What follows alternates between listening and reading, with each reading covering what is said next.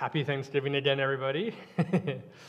We're gonna start this second service in prayer, and in the first service we prayed for the youth. Let's just start by giving thanks to God for all His faithfulness. First off, let's thank Him that when we pray, that His Word says that anything we ask according to His will, He hears, and that which He hears, we have. That's a promise. It's a guarantee. It's the word of Him who cannot lie. So I don't think there's anything more secure, more guaranteed than that on its own there. So let's just thank Him. Father, we thank You that when we pray, You hear us. Lord, I thank You right now that when we come to You, that You hear us, that we are Your children, that You have made us Your own, that You have bought us with a price, and that You have called us to Yourself, and that You have made us Your children, Your sons, Your daughters, that You have called us kings and priests unto our God, and that You have made us alive in You, Father. We thank You for these things. I thank You, Father, that we know You, that You've not only made us Your sons and Your daughters, but You have poured out Your own Spirit into us. You have poured out Your Spirit. You have poured out Yourself into us, O God. We praise You. We worship You, Father. We give You honor and glory. There is none like You. You are the Alpha, the Omega, the beginning and the end, the one who sees all, the one who knows all. There is nothing hidden from You, Father. You are wise and good and true and strong. You are our protector, our strength, our hope, our peace. As we are getting into this, let's ask Him, Father, help me to focus on You. Help me to dig in right now. Help me to, even though we just maybe had lunch or whatever, let's zero in. Lord, help us to zero in on You, O God. Help us to focus on You, Father. You are the infinite one, O God. You are never ending. You are wise. You are awesome in all Your ways, and there is infinite that we can receive from You. We can never have everything, oh God. Give us more, oh God. Give us more of the well of life, of the fountain of life, of the river of life, oh God. Praise You, Jesus. Praise You, Jesus. Father, show us how to pray as we ought to, oh God. Show us how to pray as we ought to. Show us what to pray for. Show us the things, oh Lord, that You would have us pray about, the things that are on Your heart, oh God. Align us with You. Let's ask Him, Lord, align me with Your will. Align my thoughts, align my prayers, align each one of us. Align me with Your will, O God. Align me with Your heart, O God. Make my heart Your heart, O God, in Jesus' name. Make my heart what is in Your heart, O God, in Jesus' name. Praise You, Jesus. Praise You, Jesus. Let's say, Lord, align my family. Align everyone in my family, every household here, Father. Align us, O God. Align us, O God. Lord, make our hearts line up with You, O God. May we truly care about the things that You care about. May we truly desire the things that You desire. May we truly focus on the things that have Your attention, O God.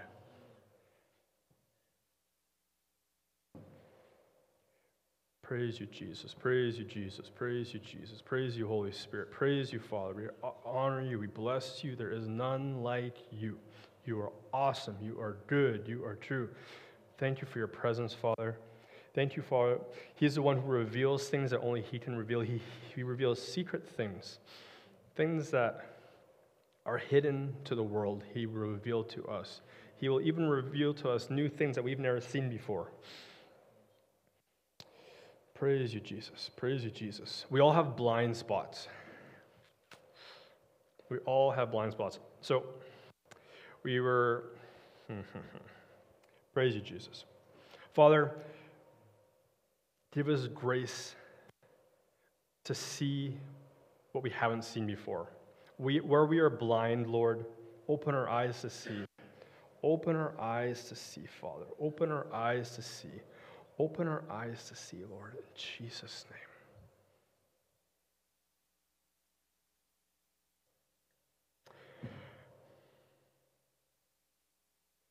In the first service, we were talking, we prayed for the youth, and I had mentioned how, the enemy is very much after the youth today.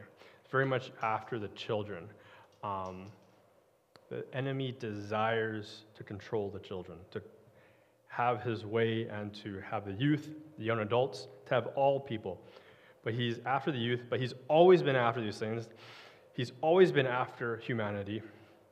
But it's up to us as a church that determines how successful he is. When we are not doing what we need to be doing as a body, as a church, the enemy will run rampant. It's the body of Christ on the earth that determines the freedom of the enemy on the earth. It's the kingdom of light that affects how much darkness there is. Darkness is always there. Darkness just disappears when there's light.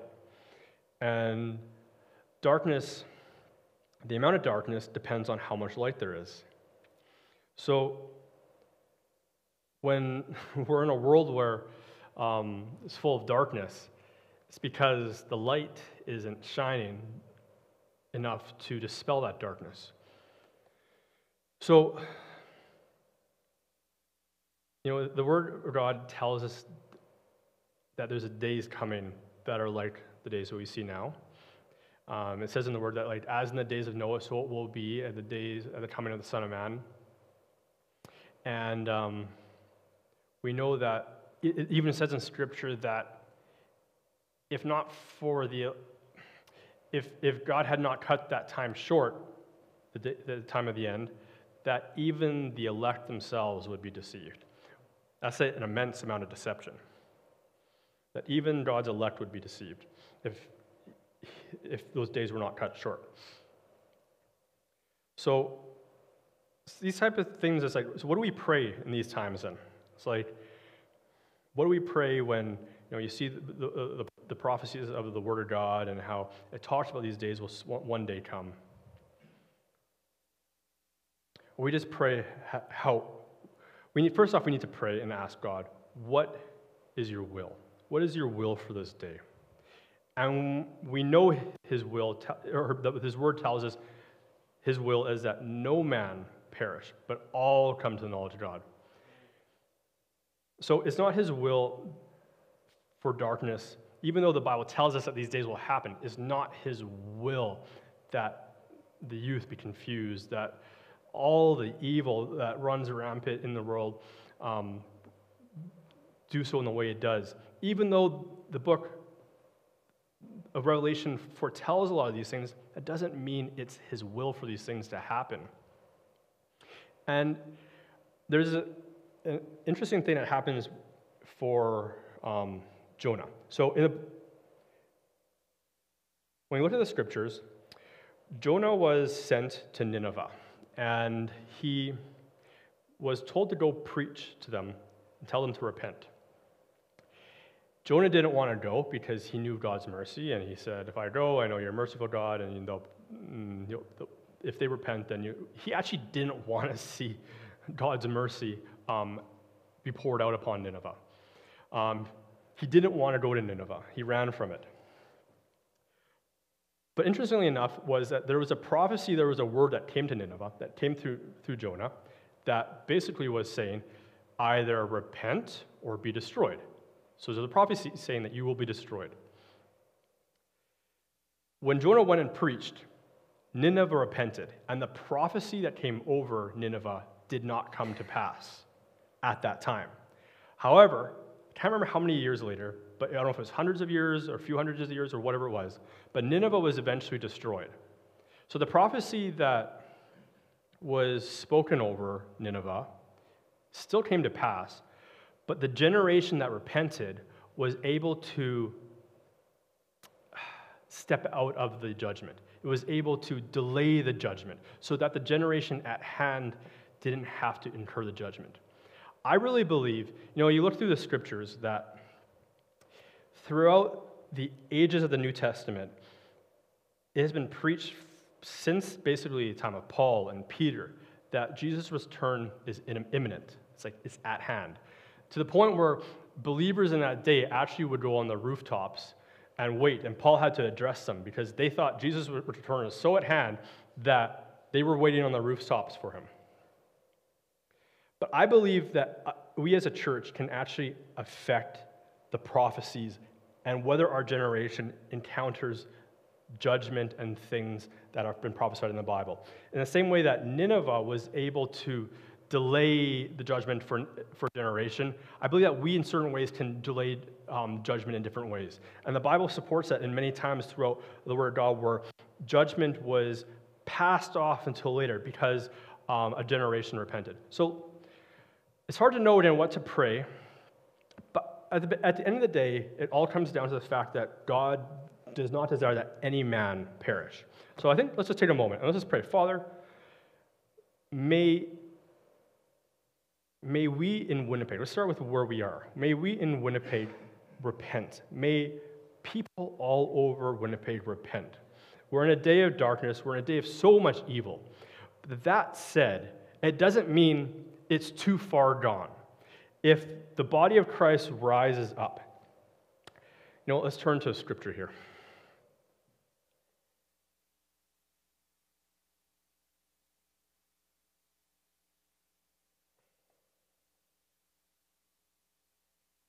We'll turn to 2 Corinthians 7:14.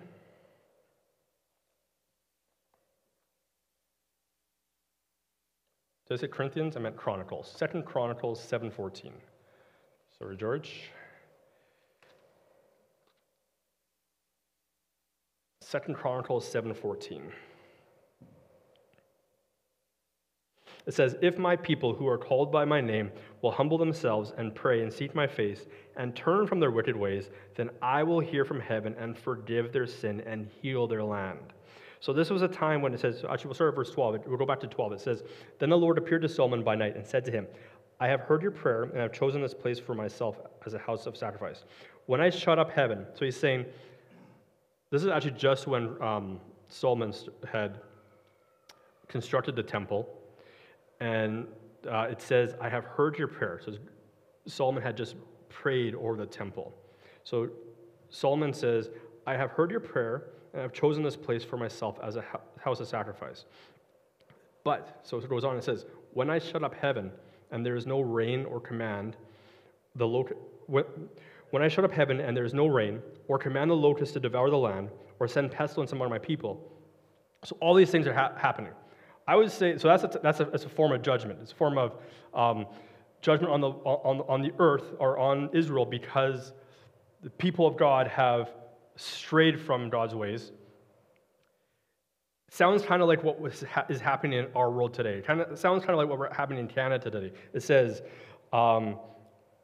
pestilence. What is pestilence? Pestilence is viruses and sicknesses and stuff like that. Talks about locusts. I don't know if you guys have seen like the last few years. I've never seen grasshoppers. I've seen, maybe not this past year, but the previous year, grasshoppers are crazy. No rain. All these things. Last year we had no rain and we had forest fires all over the place. The point is that the earth is groaning and is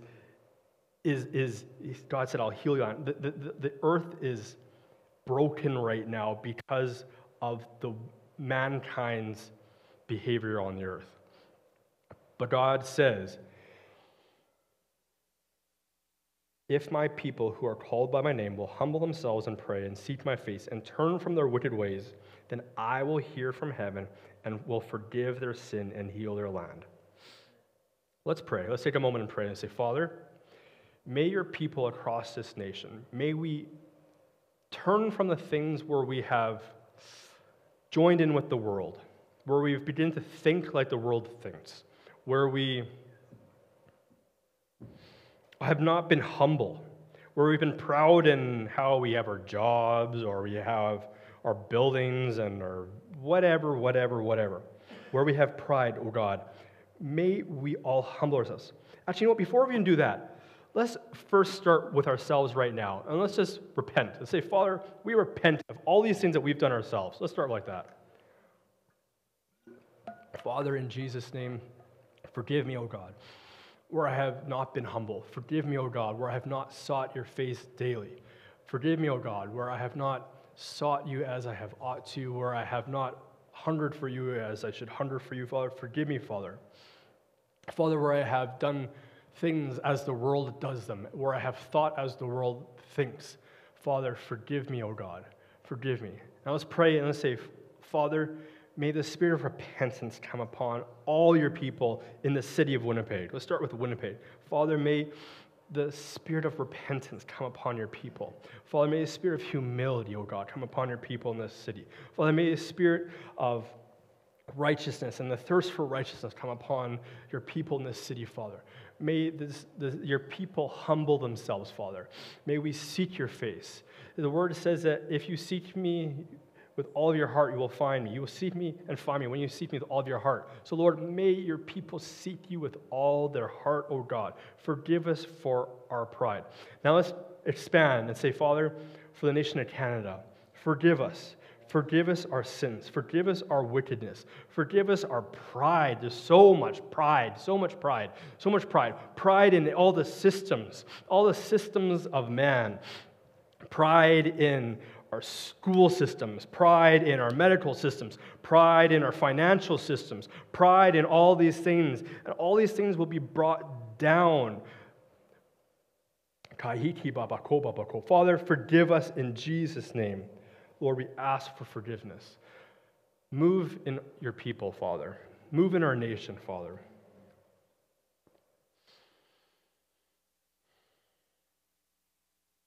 So, Revelation 1, verse 4 to 6 says, John, to the 7 churches which are in Asia, grace to you and peace from him who is and who was and who is to come, and from the 7 spirits who are before his throne, and from Jesus Christ, the faithful witness, a firstborn from the dead, and the ruler over the kings of the earth.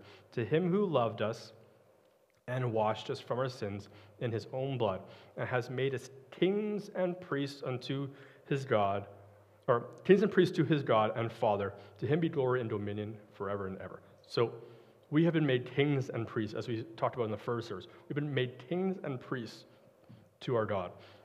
There are certain things that go along with that. These aren't just titles for the sake of being titles, but there's actually certain jobs that the kings and priests had to go about doing. So we're going to look at one of them. Leviticus, we'll turn to Leviticus 6, starting at, I think it's 8, actually. Leviticus 6, verse 8. So we're talking about how God has made us kings and priests. So we'll start at verse 8. And it says, Then the Lord spoke to Moses, saying, Command Aaron and his sons, saying, This is the law of the burnt offering. The burnt offering shall be on the hearth upon the altar all night until morning, and the fire of the altar shall be kept burning on it. And the priest shall put on his linen garment, and his linen trousers he shall put on his body, and take up the ashes of the burnt offering, which the fire has consumed on the altar, and he shall put them beside the altar. Then he shall take off his garments, put on the garments, and carry the ashes outside the camp to a clean place. And the fire on the altar shall be kept burning on it. It shall not be put out. And the priest shall burn wood on it every morning, and lay the burnt offering in order on it, and he shall burn it on the fat of the peace offerings. A fire shall always be burning on the altar. It shall never go out. So this is something we touched on in the first service, and it's how the job of the priest here was to keep the fire burning always. Every morning to go and put the wood on it. Keep the fire burning every morning. We're going to turn to Acts 2, verse 1.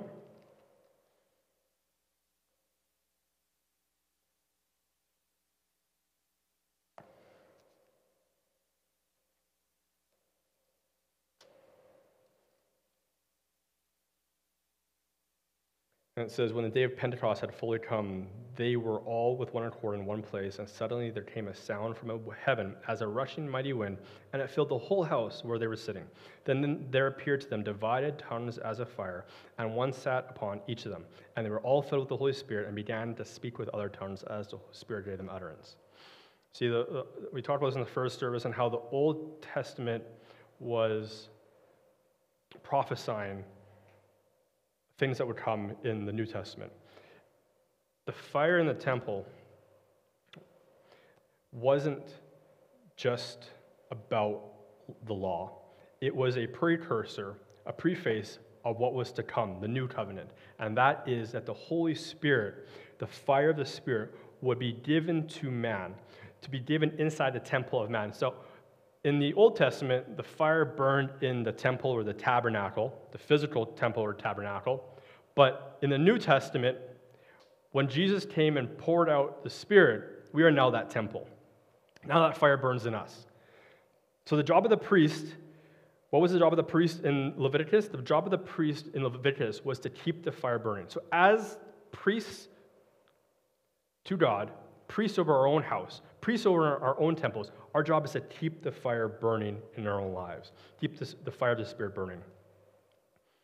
Now, we went into more on this in the first service, but we're going to kind of go a different direction now. And the other side of the starting verse that we read in Revelation of God making us kings and priests is we touched on priesthood, but let's look at the actual king's activities. So let's turn to Deuteronomy 17.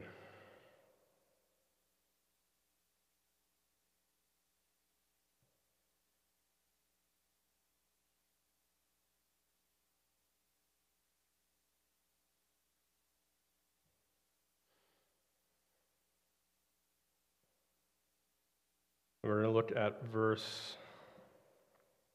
Deuteronomy 17.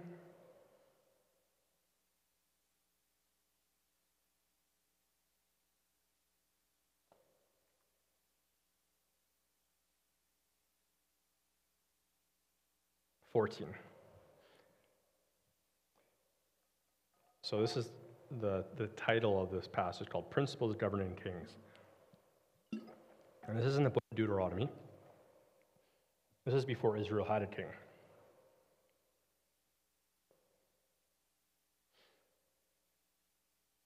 So it says, when you come to the land which the Lord your God is giving you, and possess it and dwell in it, and say, I will set a king over me like all the nations that are around me.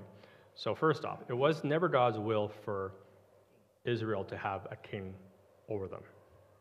But God knew that Israel would be like, well, I want to be like everyone else. We want to set a king over them. So in God's wisdom and foreknowledge, he actually set up guidelines ahead of time saying, when you do this, there are certain things that you're going to need to keep in mind. So it says, I will set a king over me like all the nations that are around me. You shall surely set a king over you, whom the Lord your God chooses. One from among your brethren you shall set as king over you. You may not set a foreigner over you, who is not your brother. But he shall not multiply horses for himself. Okay, so let's pay attention here. He shall not multiply horses for himself, nor cause the people to return to Egypt to multiply horses. Well, same point. For the Lord said to you, you shall not return that way again. Neither shall he multiply wives for himself, lest his heart turn away.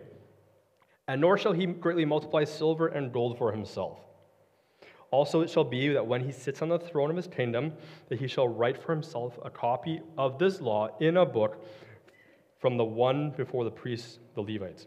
And it shall be with him, and he shall read it all the days of his life, that he may learn to fear the Lord his God, and be careful to observe all the words of this law and these statutes, that his heart may not be lifted above his brethren, that he may not turn aside from the commandment to the right hand or to the left, and that he may prolong his days in his kingdom, he and his children in the midst of Israel. So there's three things that God said you shall not do. Let's go to 1 Kings 10.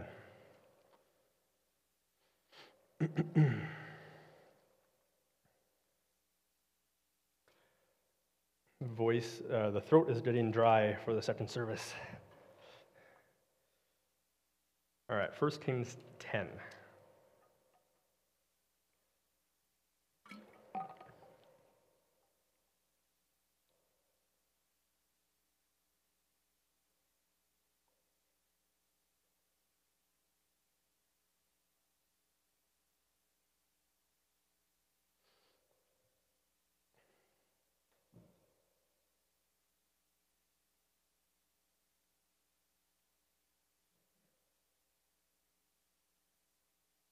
All right, so we're going to look at a couple of things here.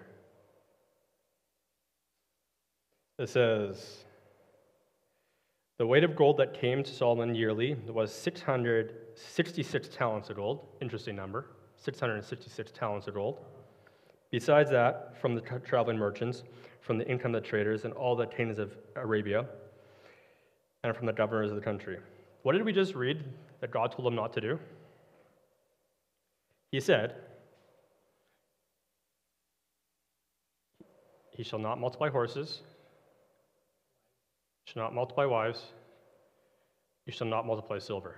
All right, strike one. He just multiplied gold and silver here.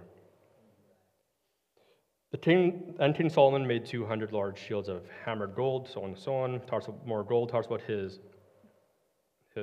great throne of ivory and all his drinking vessels of gold. Let's move along to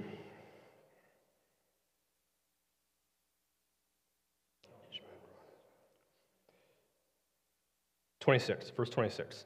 And Solomon gathered chariots and horsemen. He had 1,400 chariots and 12,000 horsemen, whom he stationed in the chariot cities with the king at Jerusalem. The king made silver as common in Jerusalem as stones, and he made cedars trees as abundant as sycamores.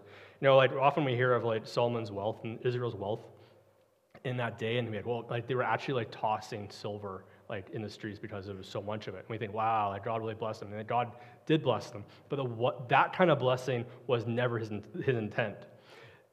He said, "You shall not multiply gold and silver like that." And then he goes and multiplies horses, and it says, and also Solomon had horses imported from Egypt. God had said in Deuteronomy, don't import horses from Egypt. You shall not go back that way. Strike two. And I think we know how strike three happens, right? But King Solomon loved many foreign women. So this is 1 Kings 11. But King Solomon loved many foreign women, as well as the daughter of Pharaoh, women of the Moabites, Ammonites, Edomites, Sidonites, the Hittites, from nations of whom the Lord said to the children of Israel, you shall not intermarry with them, nor they with you. Surely they will turn your hearts away after their gods. Solomon clung to these in love. Stop there. Actually, we'll read the next one. It says, and he had 700 wives. All right, stop there. Strike three. It's amazing when you see that command was given, I don't know how many years earlier, maybe 100 years earlier, I don't know, but a couple hundred years earlier. It was so specific, and Solomon so specifically broke all those laws. Even to the point where, like, you know, yeah, anyway, well, so specifically. But what was the main thing, I think, that could have avoided all that? Well, it was the second part of the command, and it says, and it shall be when he sits on the throne of his kingdom that he shall write for himself a copy of this law in a book from the one before the priests, the Levites. So this is Deuteronomy 17. We're at verse, let's go find this here.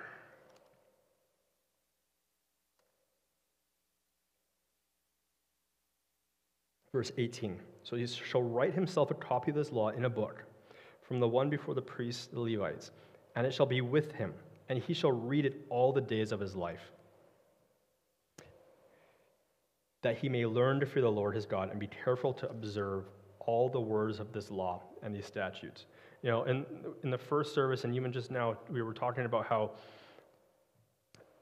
the priest's job was to daily, every morning, put the wood on. It's like a mundane task that not glamorous of any kind, but it had to be done every day. Here we see a task for the king that literally, if Solomon had actually obeyed this part, we could have seen a completely different turn of events. I don't think he did the second part. I don't think he wrote this out and reviewed it every day. I think if he had done these things, that would have probably been written in his heart. He had good intentions in the beginning. The fire was burning in him so furiously. In the same way that the fire came down and actually engulfed the temple that he was in, the fire was burning in him. It was he was very passionate. He was on a fire for the will of God at that point. But the fire burnt out. You can see here that actually Solomon functioned in priesthood in a certain way. He actually went, and in 2 Chronicles, he was the one who actually prayed the prayer that the priests prayed in Leviticus. So he was actually functioning in a bit of a role as a priesthood, just like his father David did.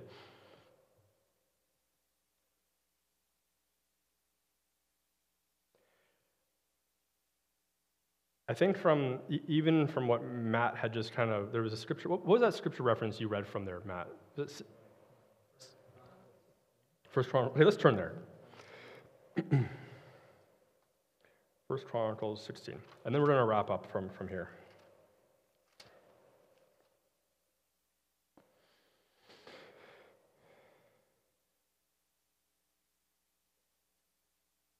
First Chronicles 16. Oh, perfect. Thank you. Sing to the Lord, all the earth. Proclaim the good news of his salvation from day to day.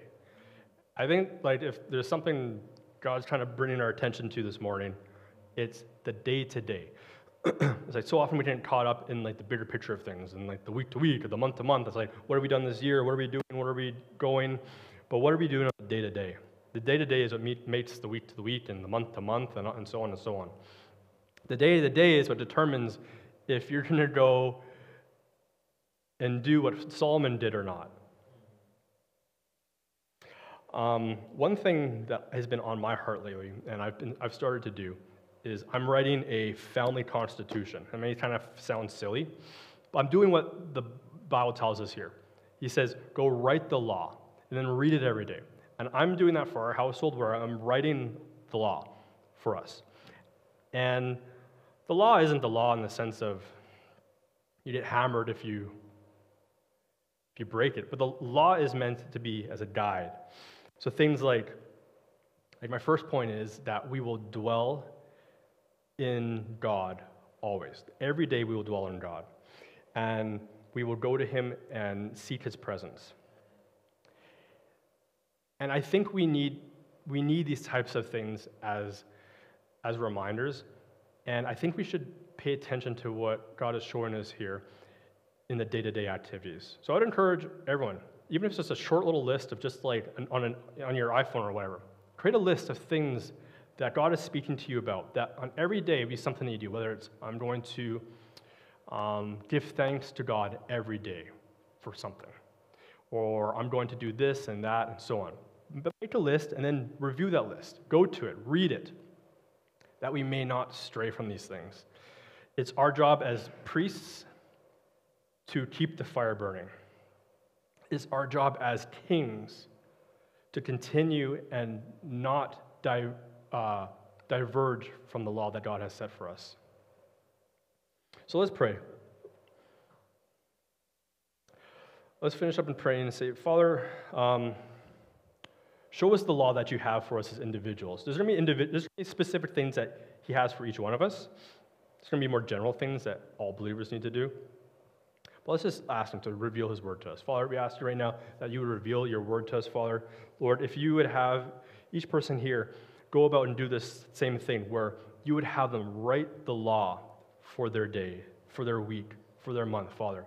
In the way that you commanded the kings to write the law down, to review it every day, to look at it, to meditate on it, Father. Lord, we ask, God, that you would speak to each one of us the law that you have for us, Father. Give us the diligence. Give us the power. These things are not easy. If there's anything that's not easy, it's doing things day to day. It's easy to work out once, but is it easy to work out day to day to day? It's easy to do things once, but it's not easy to do them day to day. Father, help us to do things day to day. Help us to be diligent, Father. Help us to be wise and prudent, Father. Help us, oh God. Help us to do what we can't do on our own. Help us to feed the fire of the Spirit in our lives day to day. Help us to study the law that you have for us day to day. Lord, we ask for all these things. We thank you, Father, that you hear these things. We thank you, Father, that we have them. In Jesus' name we pray. Amen, amen, amen. Well, happy Thanksgiving again, everyone. Come on up, Matt.